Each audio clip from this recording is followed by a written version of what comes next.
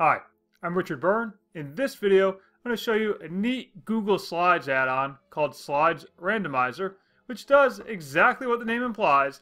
It lets you randomly shuffle your slides.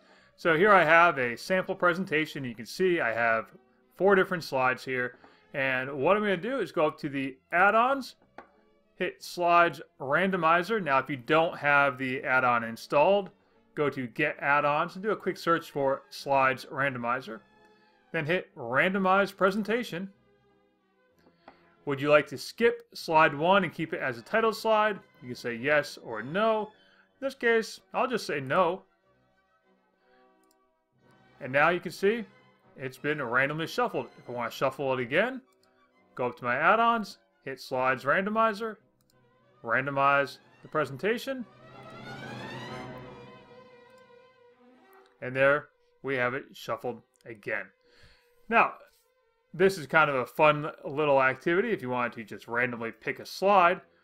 Or what I'm doing with it is putting slides together and then sharing them in Google Classroom and having my students put them into the correct sequence.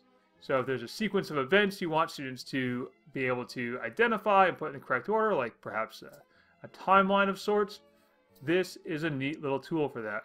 Put your slides together, randomize them, then share them with your students in Google Classroom to have them put them in the correct order. So that's how you can use Slides Randomizer. Again, find it in the add-ons menu in your Google Slides. As always, for more tips and tricks like this, please check out freetech4teachers.com and practicaledtech.com.